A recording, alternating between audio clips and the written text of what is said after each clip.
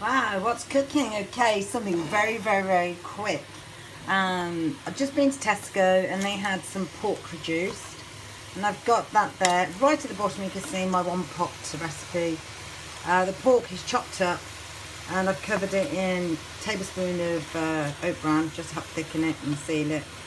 And I've also got in there, oh what a mess, I'm a messy cook.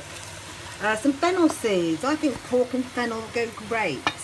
And there are also some peppers reduced, they're bunged in. All really chunky and wholesome. Chunky mushrooms, chunky peppers, chunky onions. So what's going in there with that then? Okay, I'm trying to find the lean herrings as I talk to you. I should be prepared really, shouldn't I? But I'm not. I tried to be organised, but I just guess I'm a chaotic woman. A bit of lean herrings going in, well, a lot maybe. And some dried garlic. Oh, I feel too lazy to cut up fresh garlic today.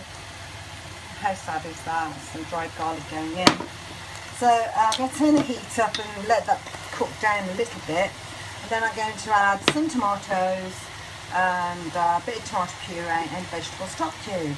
I'll be back in a second. Okay, so I've been going through the cupboards and I love to experiment with lots of different flavours. So I've got some of these angel hair chilies going in. It's the only chilli I could find. I've got a quarter of a stick of cinnamon, a pinch of nutmeg and a pinch of cinnamon. All going in, and there's the vegetable oxo cube going in. And I've also added the 2 teaspoons of tomato puree. Just going to add some water. Oh yes, and a couple of bay leaves, as you can see. It is a bit of an experiment, isn't it? Wow. Okay, so that's going in. And I reckon that's ready for the tinned tomatoes. So there you go. I've put a bit of salt and pepper in, and a bit extra water, and the tomatoes, and a pinch of parsley. So quite a few flavours going on in there, so I'm quite interested what it tastes like. So that's going to cook on a low heat for about an hour and a half. And that's this evening's meal ready prepared. So I'm going to turn it off now and let it cool, and then pop it in the oven just before I go this evening. So there it is, done. A couple of hours later it's reduced down, and the most beautiful sauce in there as well.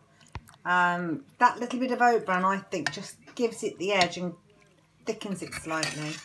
So I've cooked the leftover butternut squash and I've just scooped the seeds out, and I just cooked it like a jacket potato.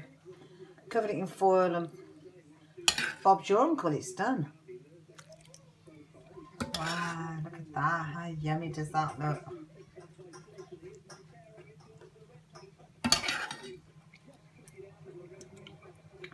I think it might be time to eat. Yummy. On no count, completely free and tasty.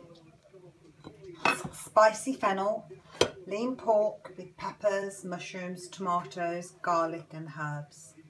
Scrumptious.